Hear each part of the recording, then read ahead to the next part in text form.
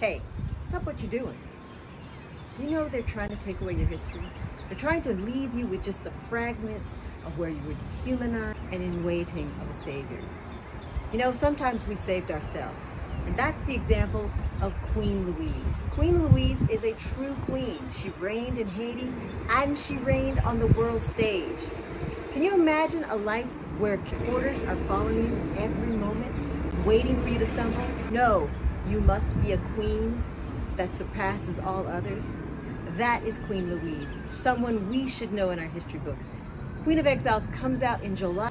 I'm Vanessa Riley. I'm bringing you the women we should know and the men who love them.